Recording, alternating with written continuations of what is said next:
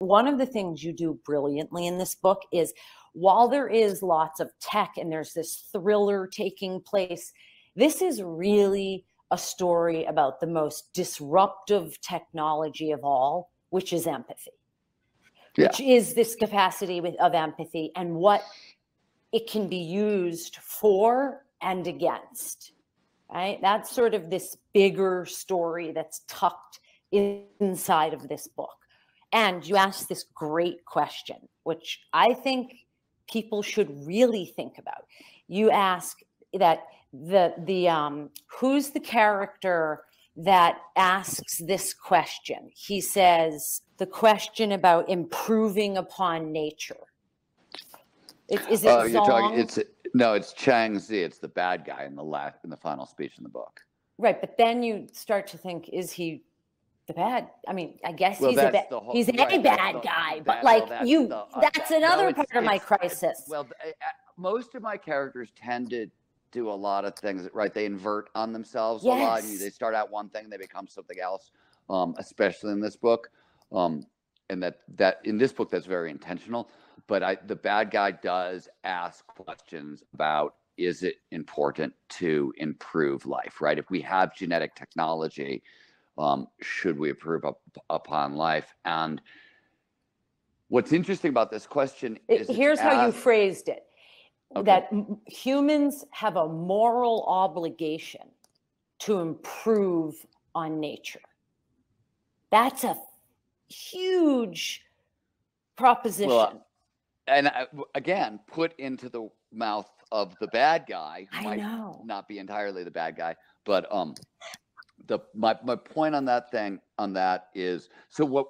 And I don't even know how to give this away, but I know it's so hard. We're talking about removing humanity's violent instincts from the gene code. So let's put it there, and those start to become hard and uncomfortable and weird questions that most of us have 2 or 3 or 4 answers to, and I have no clear way to get there. But like what I was going to say earlier is, here's something that you probably don't think about, but so I was in I'm one of the organizations that I do a lot of work with is the Lab to Land Collective. It's a synthetic biology approach to forest health and catastrophic wildfire. And I was at a meeting there recently, and DARPA's involved in a bunch of top geneticists and genomicists at top labs.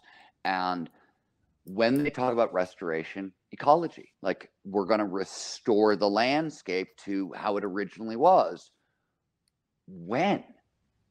Is a question that you have, because it was a very different landscape 100 years ago, 200 years ago, 1,000 years ago, 10,000 years ago, and which one is natural is a really weird question in restoration ecology and how we think. So it's not just we're going to change the species going forward, but we're making like weird sort of decisions going backwards too. And that's what I mean by like the questions that are coming are really complicated. Like the ones we're looking at now are a lot simpler, and the stuff that's coming gets really complicated. Talk a little bit about your whole thing with empathy in this book. Like give people a sense of the role that empathy plays here. I mean, the book is just a call for empathy for all, right? It's extending empathy for plants, animals, and ecosystems, all humans and all plants, all animals, all ecosystems. And I think that is the shift we need to make as a world in order to actually solve climate change, to solve species die-off. When we think about plants, animals, and ecosystems, when the forests are our family, right? We go to extraordinary measures to protect our families. And that is, I mean, if you look at like some of the brilliant, like John Doerr's recent book, Speed and Scale, which is a really great detailed fight climate change plan, really good. The amount of effort it's going to require, right? When Peter and I wrote Abundance, and I was really interested in using that disruptive technology at Abundance and Bold to solve environmental challenges, we said, look, we have the tech to solve the problems, but it's going to require the largest cooperative effort in history.